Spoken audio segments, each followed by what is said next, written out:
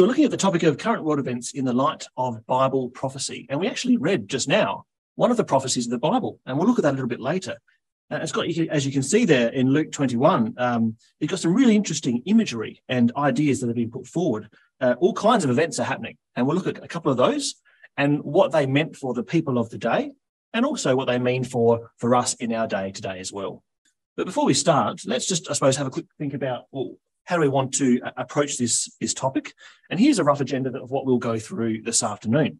First of all, it's the Christadelphians who are putting on this event. So who are we, and what is our approach to the Bible? Because if you come here to have a look at current events in the light of Bible prophecy, you'll obviously want to know, well, how are we interpreting the Bible? What's our approach when we open a Bible prophecy? And is it just Bible prophecies we take as being God's word, or is it our own prophecies or thoughts as well? We also want to look then, I suppose, at what actually is Bible prophecy made up of, what kind of messages were given to people in ancient times, and also for us today. We'll look then around us in the world and say, well, what's happening in the world around us? And how does that match up with what God has described is likely to take place? And then the question, I suppose, is, well, what does that mean for us? Where do we fit into the Bible timeline? Is there a timeline that God is working to? And what's coming up in the future as well, which is really interesting. So looking forward to talking about that in a minute. And then I suppose just to finish up, well, what are some further steps from here? We're assuming that you've come along because you're interested in this topic. There's lots of other information that we'll be able to share that's probably not going to be covered off this afternoon. We can't fit too much into a half an hour or 40 minutes. So where do we go from here, and how do we find out more about this topic? Well, I suppose just to start with, I come over in the New Testament to the second book of Timothy and chapter 2. Here we find some really interesting words by the Apostle Paul. He was writing to the young man Timothy in the first century ecclesia days, and he was encouraging him to really carefully study his word properly, because there were lots of errors and lots of other ideas that were floating around the church at those times, and it was very important that he studied the Bible carefully. So this, I suppose, will start to we'll look at a few quotes, and we'll tease out, I suppose, how we think God really wants us to approach and understand our Bible, because this is really important when we come to look at Bible prophecy. And in 2 Timothy 2 in verse 15, Paul says to Timothy, he says, "Study, be diligent to show yourself approved unto God, a workman that needeth not to be ashamed, rightly dividing or carefully dissecting the word of truth." So the way the Apostle Paul thought about the Bible was it's the word of truth. It's come from God, and we need to be very careful in how we go about and have a look at it. In fact, there was a fantastic example in the first century, back in the first century, of believers who heard the apostles speaking about what was happening in their day. And even though the apostles themselves were giving that message out, they then went back and carefully checked to see if those words were true. Come over to Acts 17. And here we find an interesting group of people called the Bereans, who carefully examined whether or not even the apostles of the Lord Jesus were actually saying things that lined up with the rest of the Bible and the rest of what God would want them to know. Acts 17 and verse 10 and 11. We're here just reading about Paul and Silas, two of the faithful apostles, and their journeyings. And it says, "The brethren immediately sent away Paul and Silas by night unto Berea, who coming thither went into the synagogue of the Jews. These were more noble than those in Thessalonica, in that it says that they received the word with all readiness of mind." They were very keen to understand what they had to say. "And they searched the scriptures daily, whether those things were so." So even though an apostle would come to them and said, "Actually, look, this is the truth of the matter. You should really believe this," they said, "Okay, great. Really keen to take that on board. Let me just go and check with my Bible to make sure that's correct." And it says, "Therefore, many of them believed, also of honourable women, which were Greeks, and of men not a few." So that's a wonderful example, isn't it? So that's, I suppose, starts to give you a bit of a feel for how Christadelphians take the Bible and our approach to it. We believe the Bible is wholly inspired as well and without error. So, except for perhaps in translation. If you come over to 2 Peter 1, also in the New Testament, towards the end of the Bible, the second book of Peter, and chapter 1 and verse 19, it talks here about how people wrote the Bible. And it says there in 2 Peter 1 and verse 19, Peter says, "We have also a more sure word of prophecy." He's writing about all the different things they would have heard in their day. And he says, this word of prophecy that you've got in your lap, the Bible, he said, it's a more sure word. He says, "Whereunto you do well that you take heed. It's like," he says, "a light that shines in a dark place until the day dawn and the day star rise." So there's lots of things and lots of information we could know, But this word of the Bible and the prophecies that would be given are like a light shining in that dark place. It tells us something. It illuminates things for us. And he says in verse 20, knowing this first, that no prophecy of the scripture is of any private interpretation. So this doesn't come just because it's the will that someone was particularly thinking, or they thought, actually, this is what I think it's saying. I'll write this down and look, this is now gospel truth. No, he says it's not up to them personally to do it. He says, verse 21, the prophecies came not in old time by the will of man. It wasn't up to them as to what they wrote in the Bible. He says, but holy men of God spake as they were moved along or driven along by the Holy Spirit. And so we have to believe that God was very specific in what he got people to write down and to include in his word, the Bible. And because of that approach that's happened, we can have a lot more reassurance and comfort in the accuracy of the word of God. And we believe that the Holy Bible is the word of God, the actual word of God, the creator of the heavens and the earth. We won't turn up, but that quote, 1 Thessalonians 2, verse 13, talks about some wonderful believers who, it says, they received the Bible not as the word of man, but as it is in truth, the word of God. So we take this very seriously.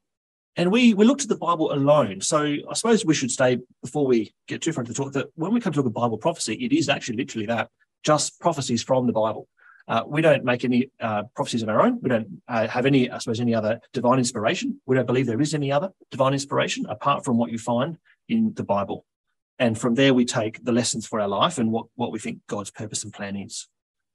We take the Bible literally also. So when we come to look at some of the prophecies, you'll see that we're reading them, and what there says there quite specifically is what we take as being the truth of the matter, except for where it's very figuratively. If it's talking about there being signs in the sun, moon, and stars, then that will most likely be relating to a figure of speech, talking about the ruling powers of the day. If it's allegorical, if it's poetic, all those things, aside from that, we take the Bible very literally. In fact, that's how Jesus took the Bible. If you look at that quote, we won't turn it up, but afterwards, perhaps if you see me for a copy of the slides, that quote, Luke 10, verse 26, Jesus turned to the people around him and said to them, how readest thou? He expected them to know the Old Testament scriptures and to see the way in which they were looking at them. In Romans 4 and verse 3, the Apostle Paul is writing, and he says, but what saith the scripture? He's quoting and looking back at the Old Testament. So we take these words very literally. And we look to the Bible for guidance then on how to be like God and how to change our behavior accordingly. So we'll learn things through these prophecies. Even today, we'll learn some things as we go through and look at these prophecies. But the question then is, well, what are we going to do with that information? Are we going to then just see that as an interesting fact to learn? Well, Christadelphians, as Bible students, then take that on board and say, well, this is how then I need to evaluate, change and live my life accordingly. So it's very important that we respond to the word of God. So that gives you a very quick overview of how important we take the Bible. And that affects our approach to Bible prophecy. Because when you start to then look at prophecies you come across in the Bible, we believe they are messages from God to us to then decipher, to work out, and then to think about how that affects us or the people of that generation. Come back to Deuteronomy 18, and here we find God talking about the giving of prophecies. Because you might say, well, what actually is Bible prophecy? Is it when I first thought of the concept of prophecies, and is it something to do with someone mumbling over something they've imagined? Is it like Indiana Jones and like an ancient prophecy that was written on the back of this stone or something? I mean, what are prophecies? Well, prophecies are quite specific. If you come to Deuteronomy 18, it's actually quite a simple thing. They're messages from God to us, and they're quite specific. Deuteronomy 18 and verse 18 to 20. This is in the law of Moses now, and Moses is writing down the words that God has said to him. And he says in verse 17, and the Lord said unto me, they have well spoken that which they have spoken. I will raise them up a prophet from among their brethren, like unto thee, and will put my words in his mouth, and he shall speak unto them all that I shall command him. So when there's a prophet coming from God, the prophet is not left to his own devices to say what he thinks about this particular topic or what he thinks might come up and whether he is or isn't an optimistic or pessimistic person that might come into the equation. It doesn't. God's very specific about how he gives a prophecy. He says he's going to put his words, God's words, into his mouth, and he's going to speak unto them all that I command him. So when we read a Bible prophecy, they're the exact words that God wants us to know and to think about. Suddenly you realize that this is very specific. And verse 19, he goes on to say, and it shall come to pass that whosoever will not hearken unto my words which he shall speak in my name, I will require it of him. So when we hear a prophet speaking and we hear the words of God, then God is expecting us to be aware of those words and to respond to them. And if not, well, then God will require it of us. But he says in verse 20, the prophet which shall presume to speak a word in my name, which I have not commanded him to speak, or that shall speak in the name of other gods, even that prophet shall die. It's very serious, isn't it? It goes to show you that if you're putting out words saying that they're going to be words from God and a message for us, then that's not something to be taken lightly. We take the words of God very seriously. They are his words. But no one, certainly no Christadelphian, and no one should go around suggesting there's a prophecy from God that isn't something that actually has come from God himself. As you can see there's a response that's required. So already we can see from one quote that God's messages to the people are very specific. They warn people of things to come. And we'll find throughout the Bible there's prophecies of good things to come and prophecies of bad things. There's prophecies that are both foretelling, talking about the future.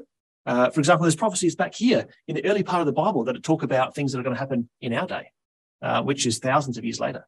And there's also prophecies and words which God speaks to the people, which are going to happen for them the next day or a couple of weeks afterwards. Now, coming over to 2 Chronicles 36, here's an interesting point to note about Bible prophecy. And that is that Bible prophecy is a way of God caring for us, caring for the people that were there in those days. Because God sent his prophets to warn people so they could respond. And there was an opportunity for them to be aware of his purpose and his plan. 2 Chronicles 36 and verse 14. It's reading here at the end of the book of Chronicles, and it's looking back across the history of all the time period of the kings of Israel, which is about 1,500 years before the Lord Jesus Christ. It says here in verse 14, moreover, all the chief of the priests and the people transgressed very much after all the abominations of the heathen, the nations round about, and polluted the house of the Lord, which he had hallowed in Jerusalem. And the Lord God of their fathers sent to them by his messengers, rising up betimes and sending, because he had compassion on his people and on his dwelling place. So these messengers were coming regularly from God, talking to the people, trying to get them to change their ways because he had compassion. This is why he sent them the prophets. But what was their approach? Well, they mocked the messengers of God. They despised, they ridiculed his words, his prophecies, and they misused his prophets until the wrath of the Lord arose against his people, till there was no remedy. So you can see how this builds on the previous quote we looked at, where back in Deuteronomy it was saying it's very important that we respond in the right way and we take this seriously. And after hundreds of years of Israel's history, it's clear the nation weren't responding, even though God was time and again sending his prophets to speak to them. And so there was going to come judgment upon his people. Another thing about Bible prophecy is that the prophets who gave it they searched diligently to understand God's message. We don't have the time to look at those quotes, but we can go through and have a look at the way in which the prophets really wanted to understand the words that they were saying, because they were God's words, not their words themselves. And Bible's prophecy is God's care for us. Here's two quotes I've got up there on the screen. From Romans 15, the Apostle Paul writing, he says, whatsoever things were written aforetime or before now, were written for our learning, that we through patience and comfort of the scriptures might have hope. So there's a hope and a level of comfort we can get by understanding the plan and message of God. And it's for our learning. It's for us to do something with it. And Amos 3, this is a great quote from Amos 3, verse 7. I love this quote because it gives us a real sense of reassurance. It says there, surely the Lord God will do nothing, but, in other words, God won't do anything except for the fact, first of all, he reveals his secret unto his servants, the prophets. So that helps us to understand that if there's a plan and purpose with this earth, with us, with you who are listening, then it must be here in Scripture, which is pretty exciting because then we need to start going looking for it and saying, well, where is this and how can I be a part of it? And what is there that God's going to do? Because surely he says he's revealed it to us and we know that he doesn't lie. So that's the key principle, I suppose. God doesn't leave the faithful in the dark. If you really want to understand God's plan and purpose of the earth, you can by going to the Bible. So here's a couple of examples, just before we look at, I suppose, the current events and things that are happening around us.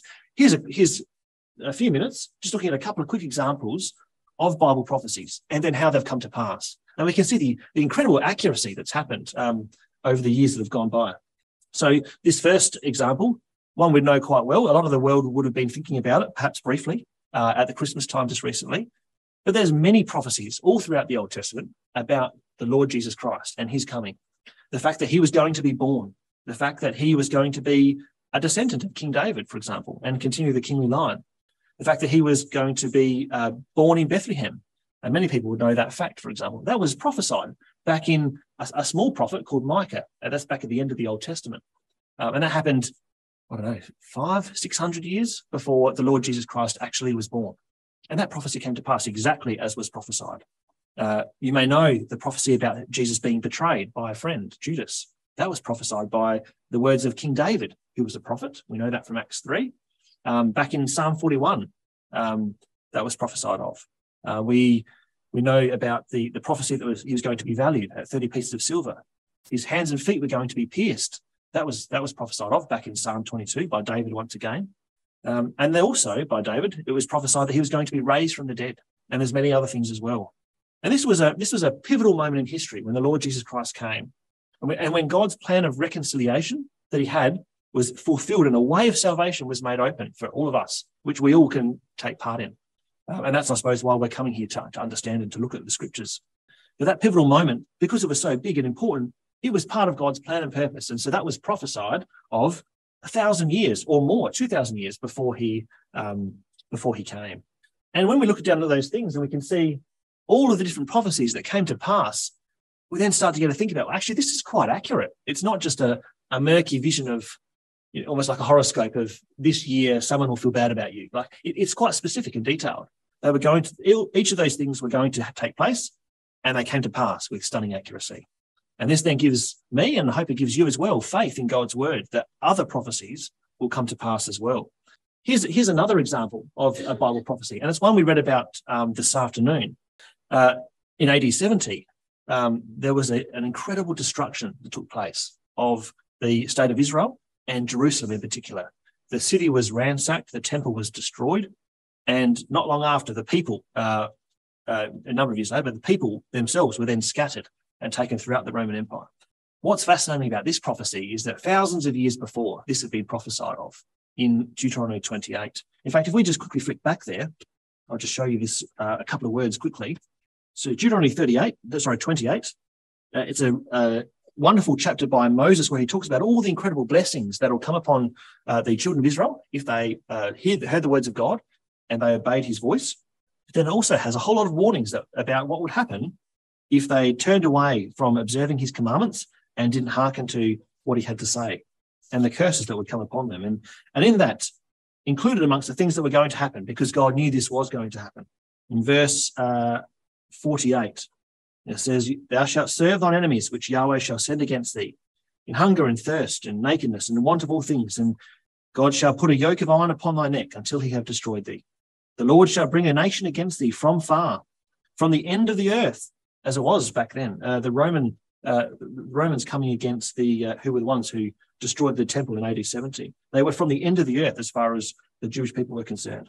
"As swift as the eagle flieth," which was the Roman standard. "A nation whose tongue thou shalt not understand. A nation of fierce countenance which shall not regard the person of the old, nor show favour to the young." And it goes on to talk about the incredibly difficult times and the siege that was going to happen to that city as a result of what they'd done. Over to verse 64, it says, "The Lord shall scatter thee among all people, from the one end of the earth even unto the other. And there thou shalt serve other gods, which neither thou nor thy fathers have known, even wood and stone. And among these nations shalt thou find no ease, neither shall the sole of thy foot have rest." But it was going to be a terrible time for them for centuries and centuries. And if we come over to Luke 21, which we had read for us this evening, this is where we actually read about the Lord Jesus Christ is now talking in further detail about this event that was going to happen. And he goes into even more detail about actually what's going to happen to them in the lead up to the siege, because there's only about 40 years away before that took place from the words of the Lord Jesus. And he talks about all the difficult times that are going to happen to them. And he says to them in verse 24, he says, "And they shall fall by the edge of the sword and shall be led away captive into all nations." He's echoing the same concepts of Deuteronomy 28. "And Jerusalem shall be trodden down of the Gentiles until the times of the Gentiles be fulfilled." And so for thousands of years then, from AD 70 right through to 1967, Jerusalem was going to be trodden down of the Gentiles until that age was over. And just like that, all the detail of those prophecies come to pass. And you can go there today. And that bottom photo on the right there is from myself, looking at all the stones that have been thrown down, just like Jesus had said would come to pass. The prophecy coming to pass with stunning accuracy. So a couple of quick examples, but just goes to show you the detail that really is in there in the Bible. So when we go to look at current events and what's happening in the world around us, what are we looking for, I suppose? And there's probably a number of things that we could look at to say, well, the Bible talks about our day. We'll come to that a little bit more in a minute. The Bible talks about a lot of detail about what is going to happen around our day and also what's coming up. And so working back from that, we can build a picture of what we expect to have happen around us and what we should look for in the world and in the current events. So signs that we are living in the last days, these are things like Israel being back in their land. That was prophesied of back in Ezekiel 37 and 38. In fact, we could put a tick next to that one. That's already been done. That's already been fulfilled. And that was prophesied of, I'd say, 700 years, 600 years before Christ day, then jump forward to, so 2,600 years ago, that was prophesied of. And lo and behold, in 1948, 1967, Israel was back in the land, in the mountains of Israel, just like it was prophesied of, and in Jerusalem, their city. So that first one's been done. We look for Israel being in control of Jerusalem, but it's still being a conflict zone. That's something we'll quickly look at in a minute. I don't know where my time's fast going. Increased natural disasters are something that the Bible talks about is going to happen. Distress and fear at the coming world events around us. Are crying out for peace, but being unable to achieve it. We expect to see Europe being more and more unified. We expect to see an increase in social problems, environmental abuse, and an increase in selfish materialism. And there's many other things we could list on there as well, but I've just grabbed these ones to start with, and we'll pick a couple out and go through them quickly. So, for example, this first one, Israel being in conflict, in control of Jerusalem, but still a place of conflict. So if I quickly flip back to Zechariah, I'll just read you a few of the words of this prophecy that was given. And this prophecy is still not being fulfilled. So we're expecting this to happen. Zechariah 12 and verse 2 says, "Behold, I will make Jerusalem a cup of trembling unto all the people round about, and they shall be in the siege both against Judah and against Jerusalem. And in that day will I make Jerusalem a burdensome stone for all people. All that burden themselves with it shall be cut in pieces, though all the people of the earth be gathered together against it." And so that has started to happen. It is a burdensome stone. It's something that just is never resolved. And also, he says there at the end of the verse that all the people of the earth are going to be gathered together against it. So that's a future element of this prophecy that hasn't yet been fulfilled. In fact, if we turn over to Zechariah 14, verse 1-3, it says that the day of the Lord is coming, when thy spoil shall be divided in the midst of thee. And he says, I will gather all nations against Jerusalem to battle. And the city shall be taken, the houses rifled, the women ravished, and half of the city shall go forth into captivity. And then shall the Lord go forth and fight against those nations, as when he fought in the day of battle. So that's a future prophecy. That hasn't yet been fulfilled, which is really exciting, because we can then say, this is coming up. We know that that's going to happen one day. And just as surely those other prophecies came to pass, so this one's going to happen too. So we work back from this and we say, well, we expect them to see Jerusalem to be a place of increasing frustration, a place where the world's going to eventually think, you know what, we've got to resolve this and we're going to fix this. And we see this in the news around us. Here's a couple of examples I grabbed from Twitter or from the news just recently. In December 2022, they were talking about fears of a full-blown Israeli-Palestinian conflict growing after the bloodiest year since 2005. Or this one here in the UN Security Council saying his comments were by the special coordinator of the UN, who's saying after decades of persistent violence, illegal settlement expansion, dormant negotiations and deepening occupation, the conflict is again reaching a boiling point.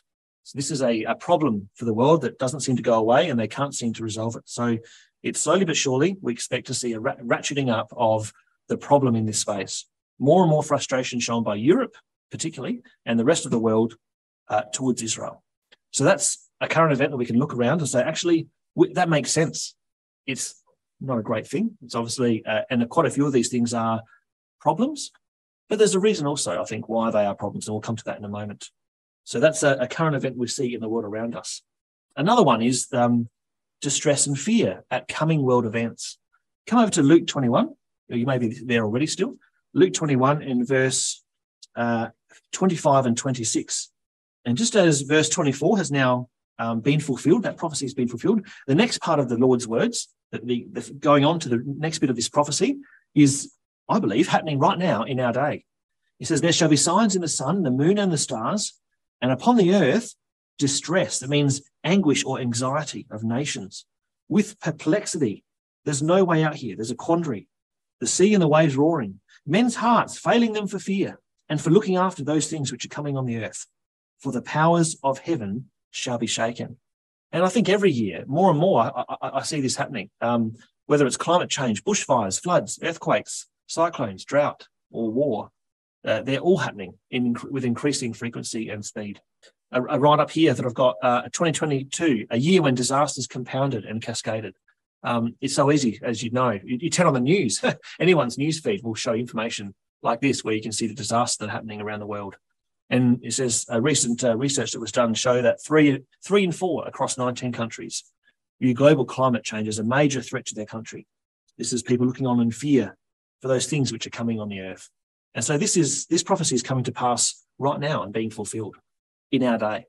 Another prophecy that was made is the fact that people would be crying out for peace but being unable to achieve it. That won't look at that first quote, the 1 Thessalonians 5, but that talks about the fact that when the day of the Lord, when we're at the end times, and the day of the Lord is soon to come, which we'll talk about in a moment, and when they're talking about peace and safety, that's when destruction comes. And if I could flip back to Joel 3, I'll just read a few of those words that have been prophesied as going to happen. Joel 3 reading from verse 1 and 2. It's a similar prophecy to what we read before in Zechariah. And it says there, for behold, in those days and in that time when I shall bring again the captivity of Judah and Jerusalem. So it's talking about our day. It's talking about 1948 when Israel was back in the land. The captivity of Judah was brought back, and Jerusalem as well in 1967. It then says, I will also gather all nations and will bring them down into the valley of Jehoshaphat and will plead with them there for my people and for my heritage Israel, whom they have scattered among the nations and parted my land. So God says, around that time, or shortly after it, there will be a point when I gather all the nations to Jerusalem. And verse 9, we can see what's going to happen when that occurs. It says, proclaim ye this among the Gentiles, sanctify or prepare war. Wake up the mighty men. Let all the men of war draw near, let them come up. And these words now in verse 10 are the opposite of what the UN has outside their headquarters. He says, beat your plowshares into swords and your pruning hooks into spears. Let the weak say, I am strong. And so it's no surprise then when we turn on the news and we see the amount of world wars that are happening around the world at this time. There's more than 20 significant wars happening at any one point in time around the world. In fact, there's hundreds of thousands of people being killed at the moment in Ethiopia and Sudan, far more than, by the way, than are happening in Ukraine, although we don't hear too much about it on our current media channels. But there's thousands of people dying around the world on a regular basis due to war. Wars, from our perspective, don't often seem to happen. In fact, this one in Ukraine seems to have popped out of nowhere. But that's because we're in Australia and we're quite removed from the disasters that are happening in the world. And 2022 was the year, as many politicians said and many journalists said, when the horror of war returned to Europe. And you can see there on top right the stockload of all the missiles, empty missile casings that Ukraine is piling up to show what's happening in Russia. And that's just that battle there. And it's conflict and the peace not being achieved in many ways, whether that's actually through war or it's actually through the parties not being able to see eye to eye. From Europe accusing the US of profiteering from the war. Russia saying now they're not to blame for the conflict, and on it goes. Just this morning, I looked at my phone when I woke up, and it talked about the conflicts that are happening or about to happen in Turkey, where, as the journalist there suggests, due to the internal problems in the economy of Turkey, Erdogan's probably going to go to war with Greece or Syria and find some other reason to distract from the problems he's got politically. So conflicts are only going to grow. It's no surprise. We can see that happening. God said, prepare war, wake up the mighty men. It's going to happen soon. Distressing news, but it's what the Bible is prophesying is going to happen. And we'll see why in a second. We don't have time to go into the detail of this one, but we do expect to see Europe being unified. Now, they are currently to a certain extent. In fact, Daniel 2, we'd love to talk to you about it afterwards. The prophecy of Daniel 2 is really interesting, and that describes the European nations as actually being united in some way, but still being a little bit fractured and standing up as a group of kingdoms against God and God's true believers in the latter days. And the Catholic Church there is described as being the unifying element between these countries. Now, that's a fascinating prophecy. We'd love to go through more detail. But we look at that and we look at what's happening in the world around us. And on Twitter just the other day, the European Commission was celebrating 65 years of the Treaties of Rome, when the European Economic Community took off and there was a closer cooperation in Europe. And then only 2 days ago, Germany's the foreign minister in Germany is saying, well, actually, this is really inconvenient when the EU decisions are being blocked by individual countries. So we should find a way so the EU can just make the decision sense. So you can see a tighter growing cooperation and a way for them to try to push their agenda is going to be on the cards pretty soon. So Europe being unified is something we had expected to see for many years, and it's really come to pass. And another prophecy that we have been expecting to see is an increase in social problems. In fact, back to Luke 21, and we find here again some words of warning by the Lord Jesus Christ. In verse 34, he says, and he's speaking to the believers now, he says, take heed to yourselves. He says, lest at any time your hearts be overcharged with surfeiting or drunkenness and cares of this life, and so that day come upon you unawares. And there's a number of quotes in the New Testament, particularly, to talk about the latter days and the distressing state of the social and environment amongst the nations. And we expect to see an increasing focus on debauchery, on drunkenness and the cares of this life amongst the nations around us.